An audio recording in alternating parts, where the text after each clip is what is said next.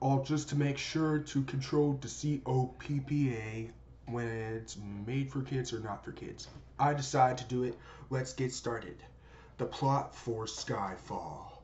We have James Bond, who likes to find a way to help, to discover, to find in helping when suddenly in London MI6, when the grandmother who want to help being freedom to by visiting our choice, when the agent 007 who like to found out.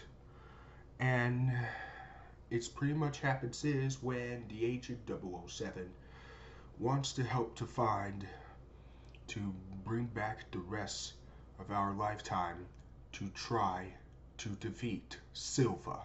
And then when Silva comes and they try to learn some heroic act for a spy, and then they try to find a way, and when Bond want to try to defeat Silva once and for all for a warrior with grandmother and grandfather using the rifle, and then they try to save the world, and then when a mission is accomplished, that's pretty much the plot.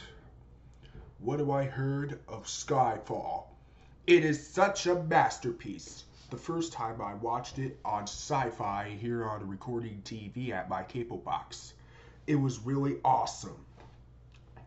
Alright, the spy action scenes are so epic. The story, very cool. The visuals look really awesome, and the special effects is totally cool. The characters, we got James Bond, the main character. He's awesome. He played the legendary Daniel Craig. And then we have Bond's girlfriend. She's awesome in Skyfall.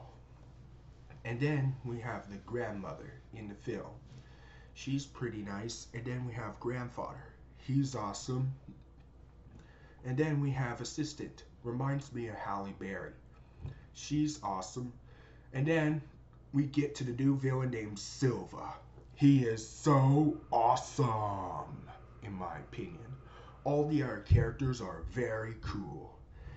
And including the Thomas Newman music scores, they are awesome.